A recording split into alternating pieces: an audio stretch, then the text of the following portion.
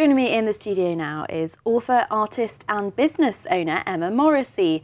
Emma released her own book called Painting the Picture of Business before starting up her own arts company aged just 24. Emma now uses her experiences to help creative students across Hampshire with their future careers in business. And Emma, I do think sometimes people think of the arts and then of business as two kind of completely separate entities, but what you have kind of talked about in your book and what you kind of do is sort of merge those two things. Why did you feel that there was a need to kind of explore that? Well, I think coming from my background, I started college when I was 15. I did performing arts and art and design and sort of worked my way up into uni.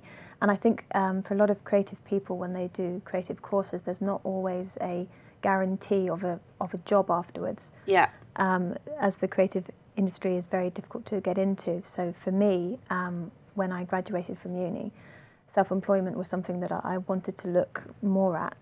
And this is the main reason I thought was quite important to actually put all my experience into my book, because it's not something I think that's really thought of that much, particularly for creative people. Yeah, because it's not easy, is it? Kind of self-employment and business, and you kind of in your book deal with a lot of those things. And so tell me about what's in it and what might people expect from it. Well, the main thing is it covers not just careers for artists, but whether you're a photographer, a dressmaker, or an actor, as I have a background in performing arts as well. There's something in here for everyone, really, and there's sections on marketing, bookkeeping, how to pitch yourself to people, networking, of course, which is crucial when you start a business.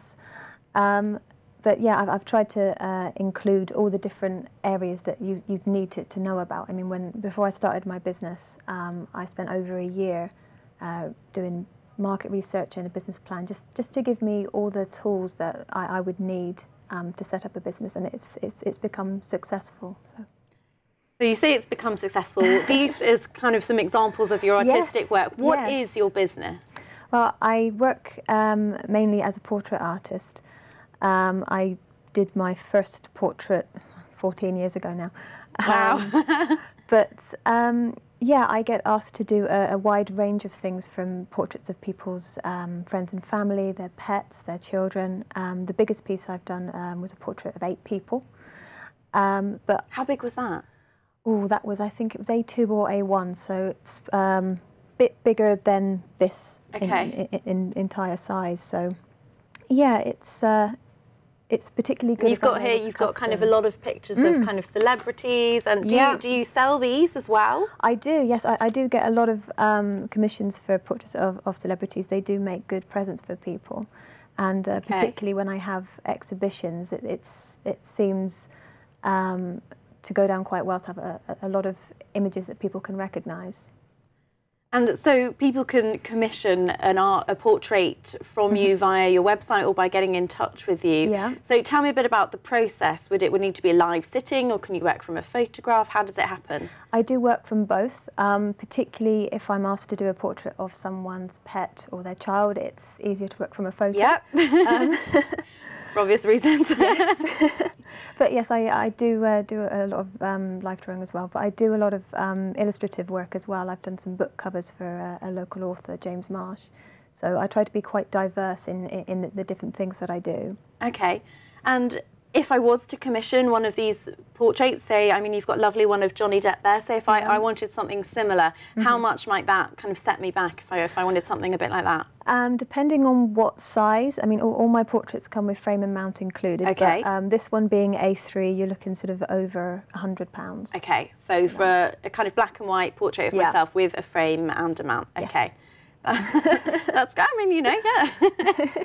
And how long does it kind of take you to do a portrait?